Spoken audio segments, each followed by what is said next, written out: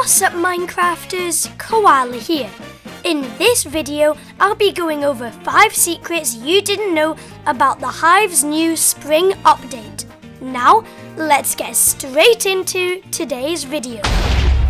Number 1. New Hub. The Hive has just updated to their spring hub, and so much has changed. First off, the castle looks different.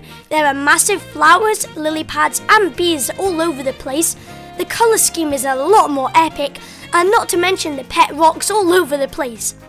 They've also redecorated the entire Questmaster Island, which looks awesome. Finally, they've even added some awesome custom trees, and this leads me straight on to the next secret. Number 2. New blocks. The hub has updated with a bunch of the new 1.18 blocks, like moss, drip leaf, glowberries and much more. These items have been added to the hub, but if they were added to Skywars in a future update, they could have a lot of trapping potential, like the fact that moss can practically be mined instantly with a shovel. Number 3. New game lobbies. All of the game modes have a new spring lobby, even just build. But I bet you didn't know this secret.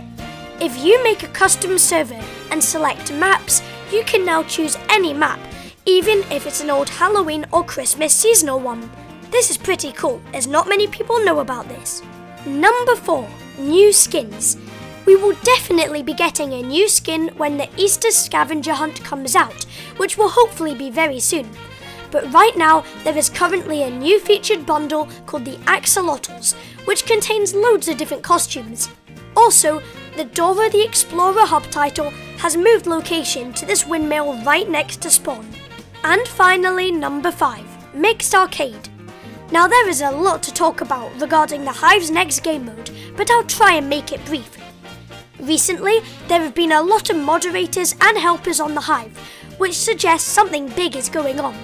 And also, the Hive released a teaser clip on their Twitter, which shows us several things. Mixed Arcade will have a futuristic looking lobby, and they are probably bringing back the train, which was a popular feature during the Christmas update. Anyway, that's all for this video. Thanks for watching, remember to like and subscribe, and join my Discord, link in the description. I'll see you in my next video, goodbye.